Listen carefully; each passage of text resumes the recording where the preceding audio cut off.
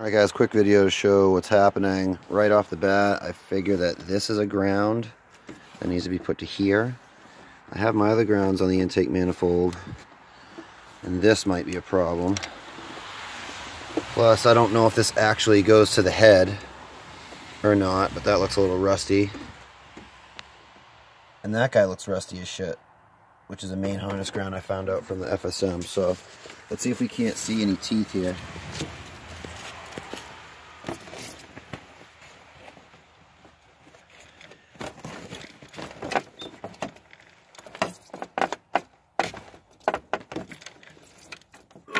Compression's good. Alright. I don't know if you guys could just see that, but there's no teeth missing.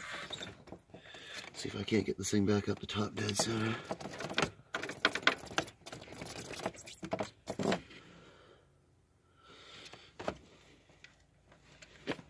It's supposed to be a little mark right there.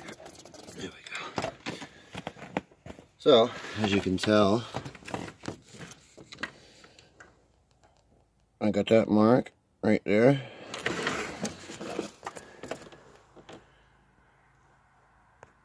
A little bit of slack in the belt, and the powder coat's hiding the slot,